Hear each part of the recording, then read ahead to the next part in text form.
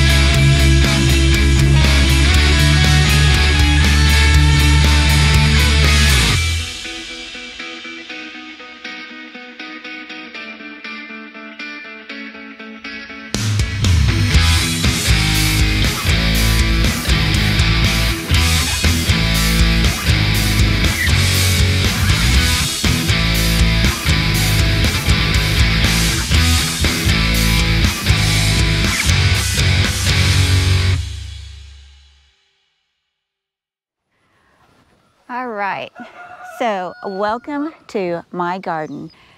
So I wanted to show you the different beds. I've got 3 different styles of growing in this garden. Probably back in 2009 on our other property where the cattle are, we had this first garden bed. It's a 4x8. You can tell it's a little worn. It's back from 2009 is when Johnny built that for me, and we moved it up here just a few years ago when I wanted to get back into gardening. And then last year, or actually he brought it up last year, and then we added our second 4x8 grow bed. And then this year, since I'm home and want to expand on the garden, we added 1, 2, 3, 4 4x8 grow beds. And then just kind of looking at what was going on, we did add a tomato box, which Johnny has a video we worked on together. We also added the 2 trellises. The trellises are inspired by several gardening shows that I watch. Most definitely Jessie from Roots and Refuge. And if you haven't seen her channel, go check it out. So I'm just gonna go through all the different boxes and what I have in them. Again, I'm a newbie at gardening. I've read a lot of books, done a lot of research. I think there's a lot of great information, but also everybody lives in a different area. You know, you have different growing zones. We're in, I believe it's 7A for our growing zone. Saying it's hot, you know, we're in Northeast Oklahoma. This first growing bed, I have some bell peppers, and I never can pronounce these beautiful flowers, but I think they're pronounced nasturtiums, and I'm sure somebody's going to need to correct me on that. And then over on the other side with the trellis, I've got my cucumbers. These are Mercury. They were having a little bit of trouble coming up, and I think it's just because we had a little bit cooler than normal season. There is a little bit of this on here, but if you notice, I do have, and I think it popped up last night. It wasn't there last night, and I think there's one more around here somewhere too. Maybe it's just the one. There was one I saw growing right there. There it is. And I've been working with these to try to teach them how to climb the trellis. Just a little bit of patience. I did reseed a few of the cucumber plants so we can continue the harvest. And then these, I know they have benefits to the garden, of course, bringing in pollinators, but are they not beautiful? I don't know, you gotta have some pretty in your garden. Then on this bed, on the other side of the trellis, I have cucumbers. These are Nashling pickle cucumbers. And then on the other side, we'll go over there in a minute, I have the Boston pickling cucumbers. I love dill cucumbers, or dill pickles, and I know Johnny, he really likes the sweet, but I'll probably do more dill than sweet. But there are a few recipes I found out there, most recently from a collaboration for sweet pickles. So we'll try that, give that a try at canning. Oh, look, they're that way. They pop up overnight. It's crazy. Those are about perfect for harvesting. I don't want the pickles to be too big because, again, I'll be canning those. And then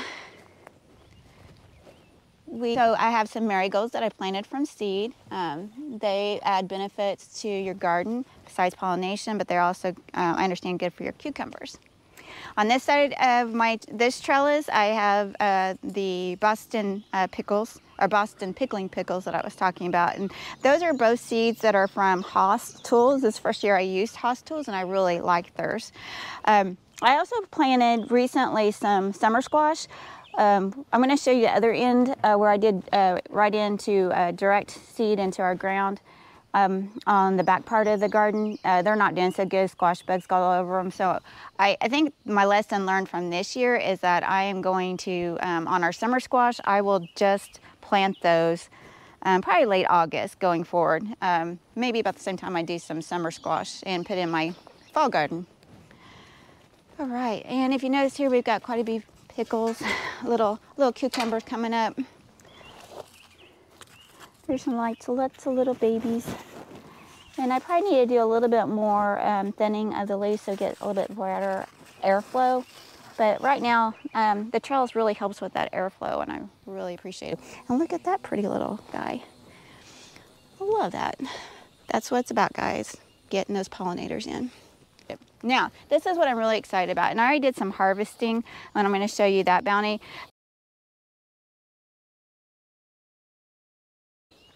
This is the first time I've grown a pole green bean. These are, I believe, the Kentucky pole green beans, and it has done great. I love the way it looks with the trellis, and it's not, I don't believe it's going to have any trouble with the cucumbers. But I also planted some bush green beans. Last year was my first year to grow green beans, and I did bush. I had a little bit of trouble with them just because it was so hot when I did finally plant them. You know, if you get over, I think it's like probably, you know, definitely 85, 90 degrees that they start struggling, and then they pretty well shut down if you get closer to 100. But for right now, they're doing great. I do think having mulch helps all our plants. This is my beautiful, I always wanted one butterfly bush, and I have no luck with it. I am not, maybe I need to put it directly into the ground, so tell me what I'm doing wrong here, guys. And then being a southern girl, I like my okra. So I always had to have some okra planted. They're doing well. This is jambalaya okra. Pretty excited about those. They're doing really good. I'm glad I gave them the space they needed. And I did plant some more because I want to have them make sure that I have some rotation in my crops so I can keep getting okra. And then testing, because I like to test in my garden. I like a big taste of change. Never grown sweet potatoes, and I did grow some slips this year off of store-bought sweet potatoes, which is amazing. And then this, I can't decide if it's cauliflower or it's broccoli, but either way, it needs to go out. Having a rough time. In this bed, I have, if you notice, I've got peppers, several different types. I've got jalapeno, habanero, and some sweet peppers. And then I also have some tomatoes. Now what's funny about this is I know they're a little too close together. They're gonna have some trouble, but they were having a little bit of trouble and all of a sudden they took off. And this group right here is really funny because I had them in one of those little bitty, not incubators, but like a little greenhouse, and it tumped over and all the seeds went everywhere. And you know what tomato seeds are like. And I just like, you know what, if it grows, it grows. And I got quite a few. Probably have to trim them up, but you know, I might get the best tomatoes I ever had. I also have basil to help with our tomato and pepper plants, and they're starting to come up with that. Basil's doing really good. All right, then right here is my strawberry patch. And look at this. Is this not beautiful? Oh my goodness, I just love them. Okay, so my strawberries, being the newbie I just learned, well, didn't just learn, but I learned like last year that strawberries are perennials. So I love strawberries. I wanted to try them. So we have these 4. I'm hoping next year I'll add 4 more. That way, I know in 3 or 4 years, the strawberries, they're gonna, you know, use up their lifespan. So we'll have to plant in some new ones. Then over here is the absolute beautiful, beautiful tomato bed that Johnny built for me. When we built I already had the tomatoes in their pots, and I didn't want to transplant them because I thought it would be fairly stressful to the tomato plants. So I thought I'll leave them in the pot, see how they do this year, and then use the trellis to help them, support them. Here's some more marigolds. This one right here is a Cherokee purple. So are these, but this Cherokee purple I got from Altruistic Garden. I'm a little worried because I've got some of this black stuff on it. I don't know if that's blight, but we'll see. This is Aroma. Better Boy, and I got these from big box stores. This, honestly, I have lost what it is, and I don't know. And so this one, that thing is, need to be sure and label your containers. This is a Black Beauty that I got from Altruistic Farms, and got some babies going. There is a little bit of blight on that, so I'm doing something wrong. I don't know if it's missing something or what's going on. I do know they seem to have gotten a little bit better since I put some mulch on top. So I'm hoping that helps. And then this is the extension we've made from the tomato box on. I mean, besides the infrastructure Johnny built of adding the is it 6? 1, 2, 3, 4 beds this year, we decided to bring it out because we are building a fence that goes around. So you'll notice the 4 posts, and there's a video earlier where Johnny has put in those posts. We're going to, over time, we'll build the fence. That will help us keep our little beauty girls over there, our chickens, out of the garden, so I don't have to take a broom after them all the time. And then also keep the deer out. So this is the start of a test of a no-dig bed. I do have my walkways. I just put the soil in here. I did throw a couple of pumpkin seeds in there, but I know they're probably not going to germinate. They haven't yet. But they do, that's fine. I'll be adding more and more layers of soil to this. I've got this black cow manure that I like. It's a 555.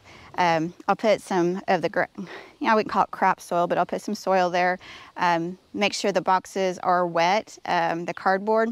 The worms are gonna love that. I know I pulled up some cardboard and the worms are just all over them on back side. So I'll finish this out. So this year, we're not gonna expect to see anything here. This year was just kind of a test of this area. I've got a pumpkin that's trying to grow here. This is a watermelon we bought when we were out running around. We picked up some pepper plants in this watermelon. I know it's gonna be a late season. I don't know if it's gonna, I mean, it seems to be doing good right now, but I don't know if I'm gonna hit a point where it's not gonna grow. We may have a watermelon in October, but who knows. And then I've got another pumpkin seed here. And dang, look at this big old worm that's dead. Well, he needs to go into compost. All right, and then squash.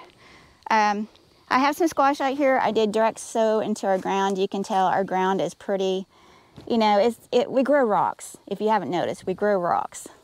But that's okay. We're just trying to see what we can do. And there's always these little bugs. I'm always having to see, look at that. So I have been at war with squash bugs, and I think I've got them pulverized, but it's a daily battle to check, look for eggs. I probably will not plant summer squash this early in the season because it's just a constant battle. Okay, we have a couple of those plants, and then here is the end of the garden, which is the corn. This is the first year we planted corn on purpose, or growing corn on purpose. It is from House Tools, and it is a cream, I forgot what it's called, it's called, what's it called? It's a sweet corn called Cream and Peaches, is what I believe this is called. So it's got the white and the yellow corn on it. Looks really, really nice, or it looks really, really pretty. But it's done pretty good. I probably should have, lesson learned, thinned this out a little bit more. It's taken off pretty good. I did try to do the Three Sisters growing, which is the green beans back there and some squash, but I think the corn was a little too big when I did attempt to plant those. The green beans aren't getting the light they need, and then also the squash probably are getting attacked by squash bugs, so I don't see too many of those. And then I do need to work on my weeding. It's every day, you know, part of it, you gotta weed. On and back around here is what I'm real excited about. So this is the only, probably 50 sunflower seeds I planted, is a sunflower mammoth, or mammoth sunflower. And if you'll look over here, the deer that I love just keep munching on it. And there were some others that went down here. My goal was to have mammoth sunflowers, almost like a wall all the way around here. I won't do that again, plant sunflower seeds, because our deer love them so much that until we have the fence up, and hopefully that'll keep them out. So we got to push Johnny to get my fence done. All right, so that is this side of the garden.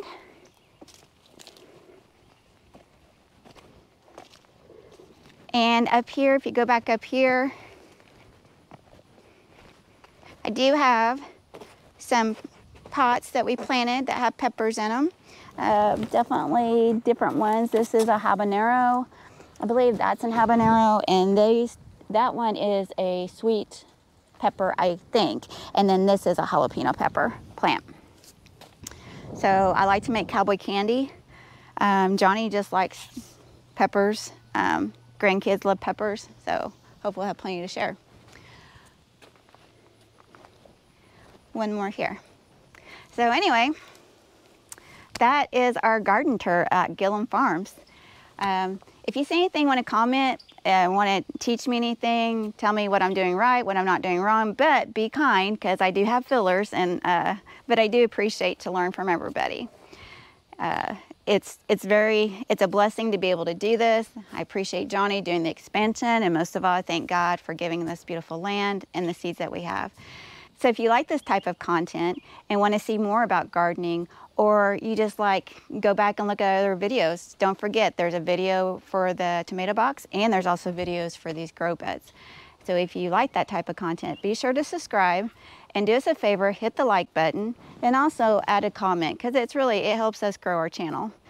And again, I just want to say thank you for your time, appreciate you, and God bless.